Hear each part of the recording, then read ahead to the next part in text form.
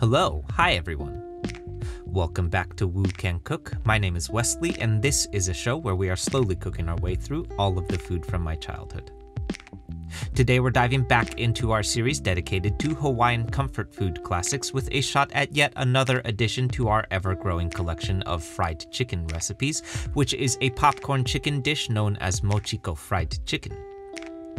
For those unfamiliar, Mochiko is a type of sweet glutinous rice flour that most iconically is used to make the chewy, sticky, sweet Japanese rice cake dessert known as mochi, wherein the cake's iconic chewy texture of course comes from the use of Mochiko glutinous rice flour.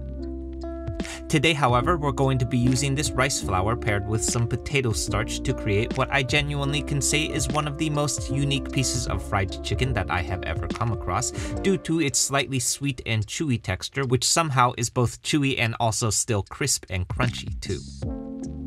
Then to round this out, we'll also be making use of a bit of dashi powder to dry season our Mochiko chicken, which, come to think of it, I don't think I have ever actually used to make dashi stock.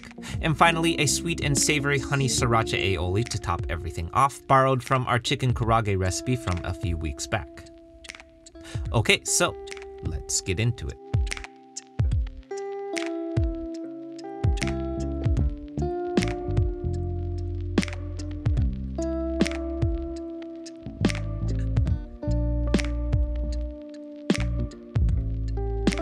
Okay, so diving right in, our dish should be relatively straightforward today because aside from the quick aioli that we're going to make, this entire dish essentially comes together in one bowl, which I love.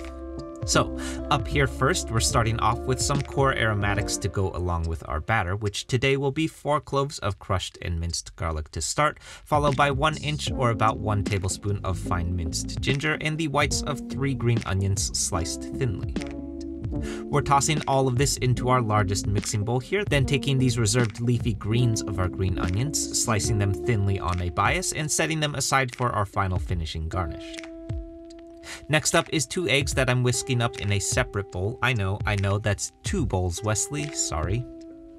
I do think that it is going to be wise to whisk these up in a separate bowl before combining though, because that Mochiko flour is going to be quite sticky and pretty tricky to work with once it's in the bowl.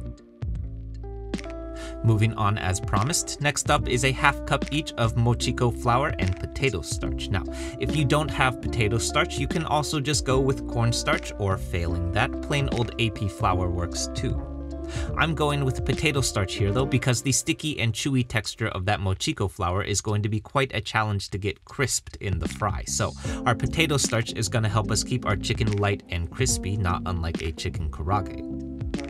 Rounding out our batter is going to be a quick marinade to our chicken, mainly focusing on the acids, since this is the only real opportunity to add any brightness today. This is 4 tablespoons of soy sauce to start, followed next by a single tablespoon each of mirin, rice vinegar, and sesame oil. Then rounding everything out, this is a ½ tablespoon of dashi powder, or in other words, the powdered form of dashi soup stock. Then I'm setting this all aside for a moment while we get to work on our chicken thigh next. Alright, so diving into our chicken thigh here, I'm using about 3 or 4 chicken thighs today. We're giving these a quick large dice, then tossing into our mixing bowl and using some camera magic to nope right out of cleaning the cutting board. You'll notice that I did start out with a fork to mix this batter before realizing that our batter is far too thick to whisk with a fork, and that this is definitely a job where we're just gonna have to dive in with our hands. Our Mochiko batter is quite thick and tacky with not very much moisture going on at all. Ultimately, I think that this is going to play to our advantage in the fry because it's going to help us get a crispier piece of fried chicken. But while we're mixing this to combine here though, you'll notice that a lot of the batter is sticking to my hand, which is a little bit annoying. Next up in a separate bowl, I'm assembling my honey sriracha aioli here. Those following along may recognize this as essentially the same aioli that we used in a few recipes now, I think most recently in the orange chicken karaage that we did a few weeks back. This is a ½ cup of mayo going into my mixing bowl here first, followed by a single tablespoon each of honey and garlic powder, rounded out by 2 tablespoons of sriracha. Then last up, this is a ½ teaspoon of dried thyme going in, and we're mixing this all to combine. I'm adding this to a squeeze bottle today so that we can do one of those chefy zigzag patterns with our aioli, but I mean, a spoon will also work just fine too. Over on the stove, I have my fryer heating up at a slightly lower 325 degree F temperature today before I add in my chicken for about 2 to 4 minutes until golden brown. The lower temperature here is going to help us accommodate for the Mochiko flour, which I think crisps up a little bit faster than most batters do. I'm frying in batches here, about 20 to 25 pieces at a time, making sure that my fryer doesn't drop below 310 degrees F or so, then removing to my largest mixing bowl and immediately seasoning with a healthy pinch of dashi powder. This is going to give us a nice bump of umami, which I love since there's no glaze or sauce to our chicken today. I'm finishing this all off with a shake of furikake, followed by my siracha aioli, and finally my greens of my green onions to finish, and we're ready to eat. Okay, so to be absolutely honest, it has never even occurred to me to try and use glutinous rice flour in a fried chicken batter for obvious reasons. Why would you want your fried chicken to be chewy? But hear me out, I said it before and I'll say it again, this is truly one of the most unique pieces of fried chicken that I think I have ever managed to create and is absolutely one of my favorites. Obviously, the star of the show is the Mochiko batter, which fries up into a slightly chewy and dense texture on the initial bite. At the same time though, the pairing with our potato starch also helps the chicken stay light and crispy on its exterior, creating a nice crunchy bite with a chewy center that is absolutely unlike any piece of fried chicken that I've ever had.